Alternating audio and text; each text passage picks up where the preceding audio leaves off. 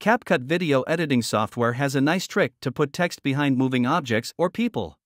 The video I will use is a mom and daughter walking and a puppy running beside them. If I add text to this video, it will be added on top, so objects appear beneath it. First, I will make the text duration as long as I want to appear in the video.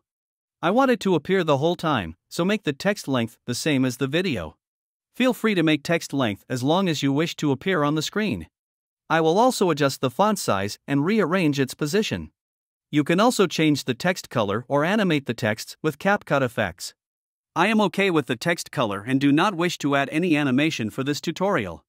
So the text appears nicely over the video, and you have to export it.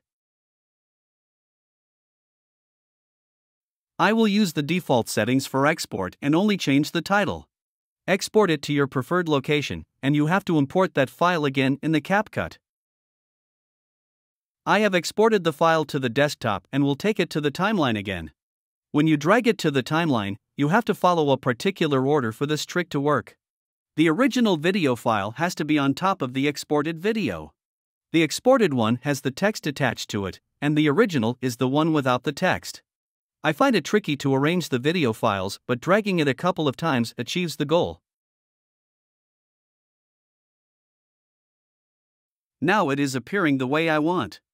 This one is the exported one, and this one is the original. The top text layer does not matter, and I can delete it if I want. I will do that just a bit later. After putting the original video on top of exported one, select the original video. Click on it, and it will be selected.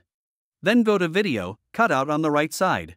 Select the Auto Cutout checkbox, and CapCut will do its magic.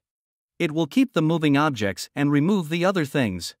Depending on the file, it may take some time to complete the cutout process. If I turn off the top text layer, you will see the magic happens. The texts are now appearing behind those people.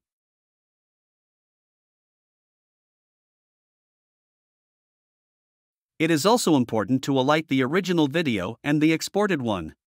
My alignment was slightly off, but I can drag it to adjust. You can now export the video file and share it with others.